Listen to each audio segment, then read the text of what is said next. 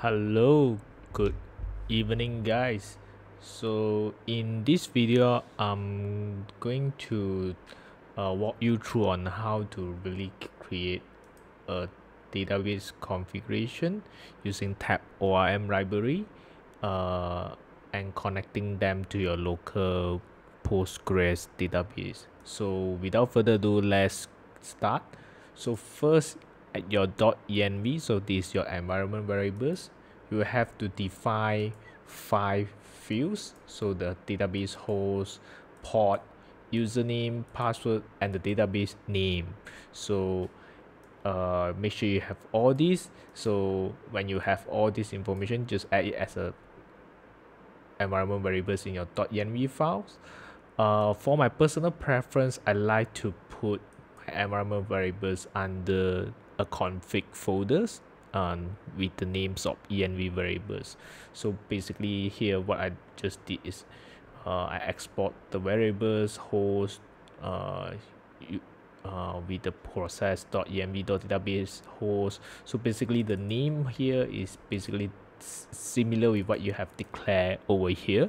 So just make sure that you put it here as well. So after that, the next step would be create a data source configuration. So I added a db folder here and the data source TypeScript file. So basically you just need to declare the 5 fields that we have in the environment variables, and do make sure that you have to put in the database tab as well. So if let's say you're using Postgres, then it will be Postgres. If MySQL, then it will be MySQL.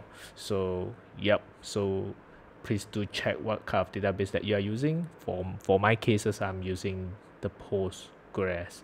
So now that at this step you actually already define the data source of Datasource here, which is the predefined connection configuration to your database using TypeORM. So what next is you would actually have to initialize the database connection, right? So now you have all the configuration set up. So in the next step, we are going to step 3, we are initialize database connection. So if we check here, this is when I bootstrapping up, when I starting my app, I basically initialize the data source. So when the data source is initialized, so I check if it is initialized, if it return true, then I only put up my server. So because basically as an Express backend project, you don't really want your app run without a database connection. So let's be honest here. So we all want the database to be connected before we really want our backend to start. So yep, and that pretty much is it. Just 3 steps to actually get connected with your database. So let's try it out. So let's run. So I'm running the ts node dev, and yep, if you saw here, the database is connected and my server start at port 3000. Yep, and I hope you find this tutorial is useful, and I will see you on the next one. Thanks.